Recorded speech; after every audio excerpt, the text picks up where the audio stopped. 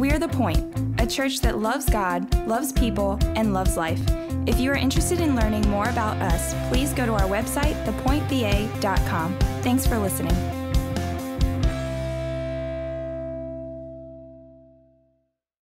It's great to see everybody. Welcome to The Point, and a special welcome to all of you who are with us for the first time today. Thank you for spending the morning with us, and a special welcome to everybody joining us live online this morning. We're glad that you're with us as well. Judges chapter 6, we're going to begin there this morning. If you have your Bible, turn there.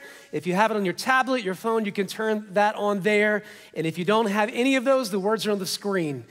Judges chapter 6, beginning with verse number 1. Again, the Israelites did evil in the eyes of the Lord, and for 7 years, he gave them into the hands of the Midianites. Because the power of Midian was so oppressive, the Israelites prepared shelters for themselves in the mountain clefts and caves and strongholds. And whenever the Israelites planted their crops, the Midianites, Amalekites, and other eastern peoples invaded the country. And they camped on the land and ruined all the crops all the way to Gaza and did not spare a living thing for Israel, neither sheep nor cattle nor donkeys. And they came up with their livestock and their tents like swarms of locusts. It was impossible to count the men and their camels. They invaded the land to ravage it. Now, every week as I stand up here to share the word of God with you, each message goes through a very extensive process that usually begins, if not months, at least many weeks out from the day of delivery. And so what happens is I spend time, and about 2 weeks before I deliver the message, actually writing the message. And I manuscript the message out, and it changes every so often. But by that point, the message is about 80% there, 85% there. And then what I do is I send it on to a couple of our team members, and a guy and a girl. We want to make sure we get good perspective from both sides, right? And so they give me feedback, and one is kind of higher level, one is very, very detailed. And I get that feedback, and I pray through the feedback, and then kind of work on the message more and get it to about 90 to 95% there.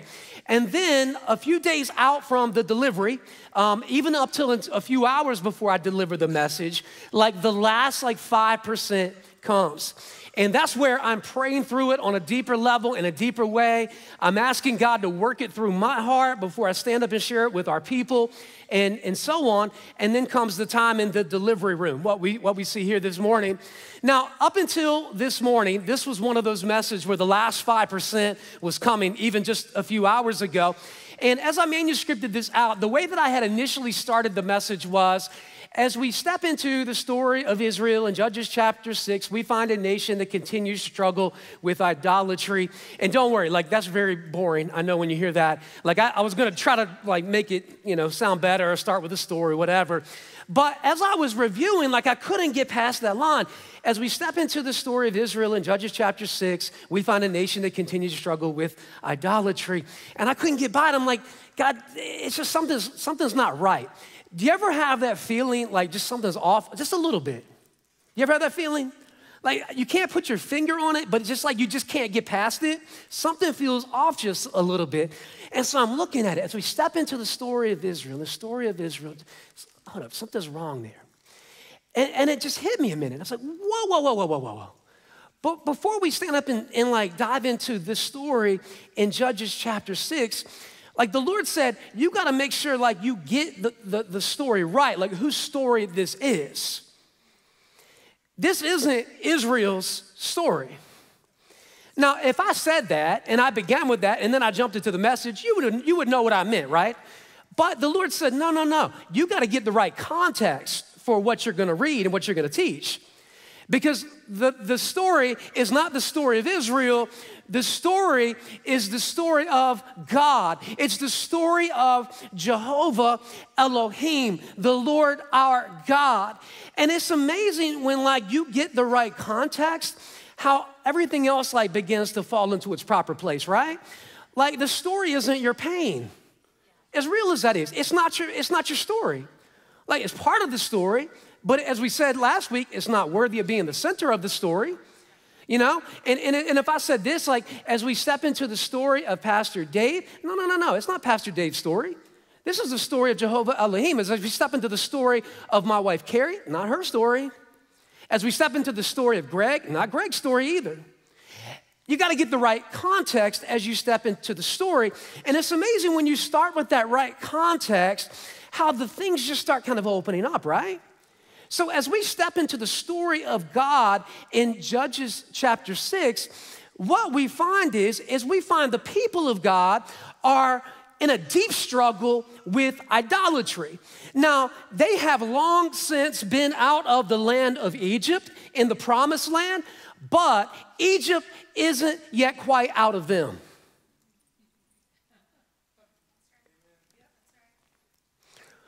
They're out of Egypt, but Egypt isn't yet out of them.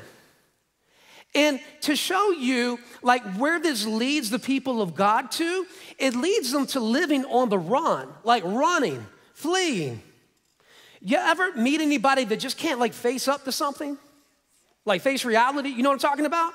Well, this is where they're at, like they're on the run, they're living on the run, and their mind has been so distorted by idolatry that they become convinced, well, this is just the way it's supposed to be. Let me show you how low it gets. In verse number 2, put those verse on the screen for me if you would. Verse 2, it says, because the power of Midian was so oppressive, the Israelites prepared shelters for themselves in the mountain clefts and caves and strongholds. And so here they were off preparing shelters up in the barren mountains, places that they could run to when the Midianites would invade. And you know what that indicates? They were distracted with preparation up in the barren land that they were missing out on the God-given opportunity to work this amazing agricultural land that God had provided them with. They're up there in the mountains, ready to run and ready to camp out there, when as children of God, they should have been in freedom, plowing and planting and harvesting on these lush agricultural plains of the nation of Israel. Like, there's no agriculture in the whole world like there is in the nation of Israel. And that's where the children of God should have been investing, but instead they're running, they're fleeing with this threat of invasion.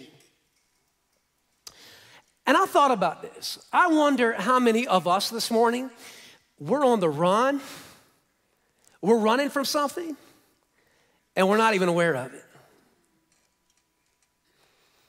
Like you're running because you think running is gonna solve the problem. And how many of you have been around long enough to know that running never solves it, right? It never does. Avoiding doesn't solve it, does it? It would be nice if it were that easy. It'd be nice if God would let us get off the hook like that, wouldn't it? If I just ignore it, it'll go away. Let's just pretend like the Midianites aren't coming, and then it'll just, it'll work itself out. It doesn't work that way. You see, God loves us way too much to allow us to live on the run as children of God. And this is why, think about this. This is why people run from one marriage to another marriage. Or one relationship to another relationship, to another relationship, to another relationship. Or, I've seen this before, people run from one job to another job, to another job, to another job, looking for the right job. I've seen this. Let's just be honest. Like, I know I'm a pastor and I lead a church, but I've seen where people run from church to church to church to church. Like, why are we running? Well, you say, I'm running because of the Midianites. No. Let me tell you why the children of God were on the run. The children of God were on the run not because of the Midianites. The children of God, they were on the run because they were worshiping idols that couldn't sustain them when the Midianites came. They were on the run because there was a much deeper issue in the heart. You see, where God wanted them was in the lush green valley, toiling the land. As agriculturalists, that's where God wanted them. There was nothing wrong with the valley. There was nothing wrong with the land. The issue was the gods that they had worshiped couldn't sustain them when the pressure of the Midianites came. And that's why we read here, God allowed the Midianites to enter the country because there was some work that had to be done in the heart of God's people. This is the story. And when God, Jehovah Elohim, the Lord our God, is the center of the story, what we find is we find that he refuses to let us just stay the way that we are. Like he goes after us. He refuses to let you just keep living on the run because he wants the real issue to be settled in the heart. You see, you can be in the promised land and still not be free. And this is exactly what we see in Israel at this point. And so look at what happens in verse 6 as a result of the Midianites. Midian so impoverished the Israelites that they cried out to the Lord, Jehovah. Remember, this is the name we studied in group this past week. You were in group this past week, right? I was in Cuba with a group of our people and my wife, but you were in group, right? Amen? This is the name you studied, Jehovah, the creator God who longs to relate to his creation, who's intimately aware of the details of our lives. They cried out to the Lord for help. They reached a point where they were exhausted from their running. And you will reach that point, won't you? You always do. At some point, you got to decide that you're going to stop running and have the courage to face it. Because your real issue is not your last job, and it's not your last boss. Your real issue is your issue with authority that needs to be worked out. The real issue wasn't your last girlfriend or the one before that or the one before that or the one before that. The real issue is the savior complex that you've got, or that identity issue that you've got that goes unresolved. And see, God loves us way too much to let us stay that way. He loves us way too much than to allow us to live on the run. And so what happens here, look at verse 7. So when the Israelites cried to the Lord because of Midian, he sent them a prophet. He sent them a prophet. Those are important words. And let me tell you why. On the plane down to Cuba, like this is like our only time to ever watch movies. Usually it's the Disney Channel or Nickelodeon or something like that. Can I get an amen from any parents in the house this morning? Like that's usually what my TV time looks like at home. So we're on the plane to Cuba and they've got movies and I saw The Darkest Hour. How many of you have seen The Darkest Hour? Incredible movie. For those that haven't seen it, it's the story of Winston Churchill and his leadership during World War II. And I was amazed. I was just amazed at how courageous his leadership was in the face of Nazi Germany invading and ravaging like the rest of Europe. Like here was a man who stood up and said, no, we're not just gonna bow down to their threats. And I was just amazed at their leadership. And what amazes me at the story here in Judges 6 is that here the Midianites have invaded and the first person that God sends to the nation of Israel is not a Winston Churchill. The first person that God sends to Israel is not a military leader. Did you see what it said here? In verse 8, he sent them a prophet. Because he knows, like God could free Israel of the Midianites instantly, couldn't he? Like he could say the word and the Midianites would be gone. He could wipe them off the face of the earth. But God knows that he could do that, but his people would still be in bondage. Because the deeper bondage, the real bondage is the bondage in their heart to the idols, to these lifeless idols. And so I think it's so fascinating that God sent them a prophet. Why? Because what God is after is the heart. God wants your heart free from idolatry. God wants your heart free from anything that's coming in his place. God wants your heart free. He wants your heart dislodged and free from all of that clutter and all of that junk. And he will stop at nothing to dislodge your heart from something that cannot save you. This is what he's after. It's just incredible to me. So the Lord sends them a prophet. Now, I think this is an important point to make. That even though God doesn't always send us what we want, he always sends us what we need. And sometimes what we want and what we need go hand in hand. But how many of you know that it doesn't always look that way? Like you think that you want like another boyfriend, but what you need right now is you need a season of intimacy with Jesus. And you may think that you want, like I just want that job, but what you need right now is you need to learn how to be a good employee. Where you are, just faithful, where you are. Like, that's what you need. I am so thankful God doesn't always send us what we want, but he always sends us what we need. And so we see here, look at verse number 8, the second part. It says that the prophet said, this is what the Lord, the God of Israel says. I brought you up out of Egypt, out of the land of slavery. I snatched you from the power of Egypt and from the hand of all your oppressors. I drove them from before you and gave you their land. And look at verse 10. I said to you, say that with me. I said to you, I am the Lord your God, Jehovah Elohim. Do not worship the gods of the Amorites in whose land you live, but you have not listened to me. God said, I've spoken to you, but you didn't listen. And this is a sure sign of idolatry. It's hearing loss. You don't hear the voice of God, the word of God clearly. God says, I've spoken, and you haven't listened. I've tried to bring you freedom, and you haven't listened. Like all those things you've been going through that you've just been writing off as coincidence or whatever, God says, that I was speaking to you. That person that came your way that said, you know what, that's probably not why. God was speaking to you, but you've not listened. And this is what idols do. Idols create hearing loss.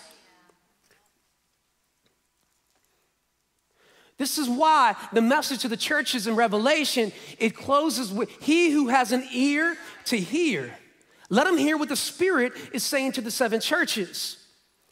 Romans 10:17, what did Paul say? Faith comes by hearing, and hearing by the, and that's what idols do for you. They distort your hearing. They create hearing loss. They distract you from hearing from the voice of God. So much so that you find yourself up in the mountains running from the Midianites, and you become convinced, well, this must be where God wants you to be. No, he doesn't. God wants you free down there on this lush, green, agricultural plain. He wants you operating in freedom. That's where God wants you.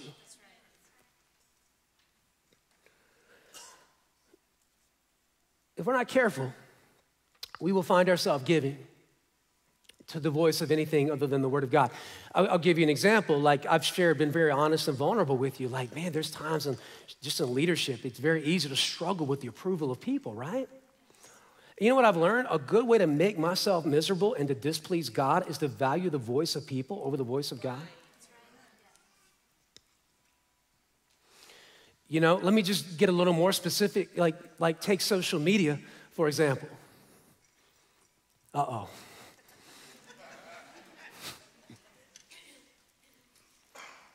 Can I just say that like when you post, like God doesn't want you having to like recheck it every 2 minutes to see how many liked it and who liked it or who commented.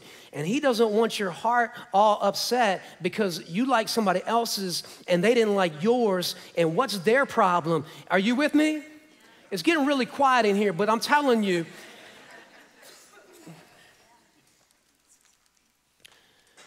it's easy for the heart to drift into that place of like you value the affirmation of others more so than the love that God is wanting to lavish on you. Like God is saying, don't find your identity in me, not in attention.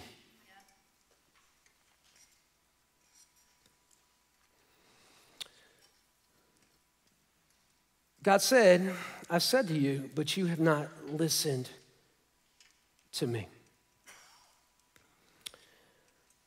Verse 11, what we see now is we see God doing in the heart of the leader of his people what he needs to do in the heart of his people, okay? And he begins with the leader. The angel of the Lord came and he sat down under the oak in Ophrah that belonged to Joash the Abizarite, where his son Gideon, important person here, was threshing wheat in the winepress to keep it from the Midianites. Now Gideon was a farmer, okay? And I gotta explain the importance of this verse, because in this verse what we get is Gideon is a farmer threshing wheat in the winepress. Now, this is humiliating from him. He's operated in a place of humiliation. And the reason why we know that is because as a farmer, you know that you do not thresh wheat down by the winepress in a place of privacy. Where you thresh wheat is up on top of the hill where there's a constant breeze. And as you toss that wheat into the air, the breeze comes through and catches the chaff, the undesirable portion, and carries it away. And the wheat that has value falls to the ground. And here we find a farmer, this guy who knows better, that he is down in a place of privacy threshing wheat. What's he doing? He's operating out of fear. And because we see that, we know that God's not going to let that fear remain. God's going to begin to probe his heart, right? Because it's easy after a period of time of threshing wheat by the wine press, well, this must be where God wants me.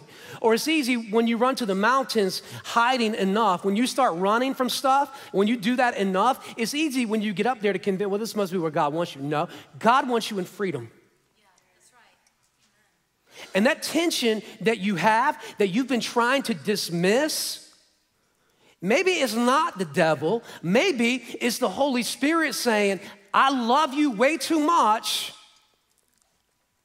than to continue to allow you to operate in this fear. It's the Holy Spirit probing the heart. You see, here's the danger, though, is when you've got hearing loss, it's amazing what you'll begin to attribute to the enemy.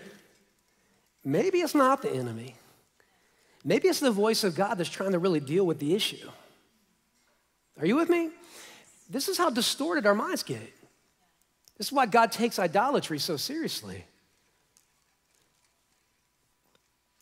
So God begins to probe Gideon's heart, and Gideon knows this tension. It's the same tension we experience. You know, as a child of God, I think of Galatians 5:1. Paul said it like this: it was for freedom that Christ has set us free. That's what God wants for you. And so as he probes Gideon's heart, we see this in verse 12, that the angel of the Lord appeared to Gideon, and he said, the Lord is with you, my warrior. Now, is this angel of the Lord patronizing Gideon, this man operating out of fear? I don't believe that. What I believe is that what this angel of the Lord and what God sees in Gideon is he sees in Gideon all of his potential and his calling that he's put within him. And now what he's going to do is he's going to draw it out. He's going to draw it out. That tension, God's going to probe the heart, and he's going to draw out all the potential that God has put within him. And so look at this next verse. It says, verse 13, but the Lord is with you, mighty warrior. But sir, Gideon replied, if the Lord is with us, why has all this happened to us? Where are all the wonders of our fathers that told us about when they said, that did not the Lord bring us out of Egypt? But now the Lord has abandoned us and put us into the hand of Midian. How distorted has their mind become?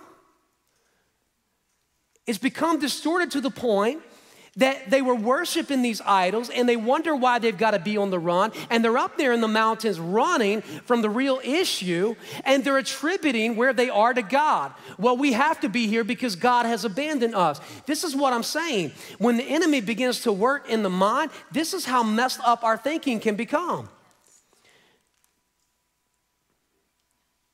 It reminds me of what the psalmist said in Psalm 115 when it speaks of like comparing the one true God against all the other like gods of other nations, these gods who can't see, who can't hear, who can't feel, who can't deliver, and so on. And it says this in verse number 8 of Psalm 115, those who make them will be like them. And so will all who trust in them. You become like the God that you worship. You become like your idol. But this is what I'm saying. God loves you way too much to continue to allow you to live on the run. Why are you living on the run? Why are you running? I'm running because of the Midianite. No, you're running because there's an idol in the heart that can't sustain you when the pressure gets turned up. Verse 14, this is important. The Lord turned. Did you notice up until this point, it was the angel of the Lord? Now what is it? The Lord turned to him. And let me tell you, when the Lord turns, when he turns and he speaks, you can't ignore it. The Lord turned and said, go in the strength you have and save Israel out of Midian's hand. Am I not sending you? Gideon, I am deploying you for the purpose and for the calling with all the potential that I put within you. You are going to go out in my strength, and you are going to deliver Israel out of Midian's hand. Am I not sending you? The Lord turned. And I believe that for many of us today, the Lord is turning to us and saying, because he's saying enough is enough. I don't want you living in bondage any longer. Come down out of the hills, out of the barren mountains, stop running, and start living in the freedom that I have for you. He's saying enough is enough. We see Isaiah's calling in Isaiah 6, and I love that story when Gideon sees the glory of God manifested in such a powerful way. And I love Isaiah's response. Woe is me, for I am undone. I'm a man of unclean lips, and I dwell in the midst of people of unclean lips. And when he reaches that point, he's not ready for God's calling on his life. So here's what happens. If you follow this story here into the very next verse 15. But Lord, Gideon asked, how can I save Israel? My clan is the weakest in Manasseh, and I am the least in my family. But Lord, this brings us to the name of God that we're studying today. All of that was just my introduction.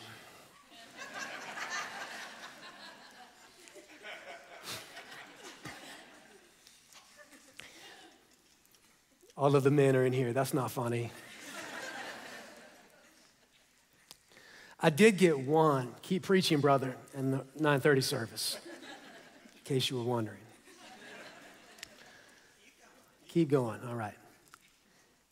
Now, as I get ready to close, but Lord. Now, you'll notice this Lord here is not capital L-O-R-D. It is capital L, lowercase O-R-D, okay?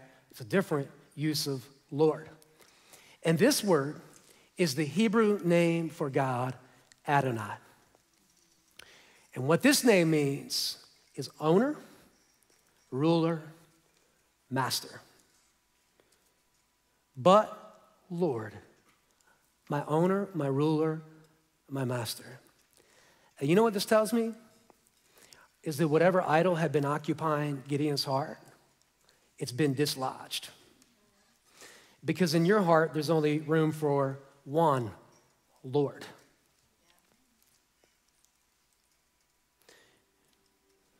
It's not room for the voice of people and the voice of God. It's not room for the affirmation of people and the affirmation of God. Are you with me? Like, there's only room for one of these. One Lord. And what this tells me is that through this conversation, and as the Lord turns to Gideon, whatever happens in his heart, the idol is dislodged and his heart gets free. And I think today that that's what God is doing to a lot of us. Through his word, as God has spoken, he's been probing and probing and probing. And I bet it's been happening over the past several weeks, maybe months, maybe days. But he's been probing, and he's trying to get you free. And he's saying, he's inviting you, would you come down from the barren mountains into this lush green valley of life that I provided for you? I don't want you up there. I want you down here. I want you free. And what this response of Gideon indicates is the appropriate response to lordship. Lord, I've got questions. Lord, you know my heart. I've got questions. I don't know how it's all going to work out, Lord. I don't know, but I trust you. Because he says, how can I save Israel? My clan is the weakest, and I'm the least. Gideon says, Lord, I don't know how it's going to happen, but I trust you as Lord. And I believe that what we see in Gideon is the appropriate response to Adonai. I don't have all the answers, but I know you do, and I trust you, Jesus. I surrender. This is what's interesting, and as I close, I promise now. you step into the New Testament, and the Greek equivalent of the Hebrew name Adonai is the word kurios. It's the word that we use when we say Jesus is Lord. And we know that the appropriate response to the Lordship of Jesus is not just an acknowledgement. The appropriate response is surrender. That's the full response. And so I wonder today, what maybe has God surfaced in here that needs to be confessed? What idol has he been trying to dislodge that we need to repent of? For some of you, it's going to look like a rededication of your heart in some way, shape, or form. Maybe it's not this huge thing, but maybe it's a little subtle thing you've let slip in over time. That's usually what idolatry looks like. And for some of us, what that's going to mean is going to mean surrender to Jesus as Lord and Savior for the very first time. And here's what's really cool. When Adonai is my Lord, my owner, my ruler, my master, the promise of verse 16 is for us all. The Lord answered, I will be with you, and you will strike down all the Midianites together. God says, we'll take care of the Midianites. But first, let's resolve the issue of the heart. Let's pray. God, thank you for this time you've given us in your word. Thank you for the truth and the power of your word. Thank you for your Spirit, Lord, who is alive and speaking and is taking the truth of your word into the deep crevices of our hearts. And God, as your people, I believe there's probably many of us that are running from something. Our hearts are on the run. Externally, maybe we look like we've got it all together on the outside, but deep down on the inside, there's something we're fleeing from. And God, it's because we've allowed an idol into our heart that can't sustain the pressure of our circumstance. God, help us to lean in today. Help us to repent and to turn to you. And may we experience a freedom and a joy and a peace and the life that you have for us, maybe that we haven't experienced in a long time. And God, I want to pray, Lord, especially for any heart that has never trusted you as Lord and Savior. May today be the day that they say yes to the Lordship of Jesus Christ, for the forgiveness of sin and for the life that you've provided in him. God, we love you, and we're trusting you now to do your work in our hearts. As heads are bowed and eyes are closed, everybody's very still and quiet for just a moment. If you're here today, you've never trusted Jesus as Lord and Savior, and today you're ready to say yes for the first time, I want to lead you in a prayer as an expression of faith in him.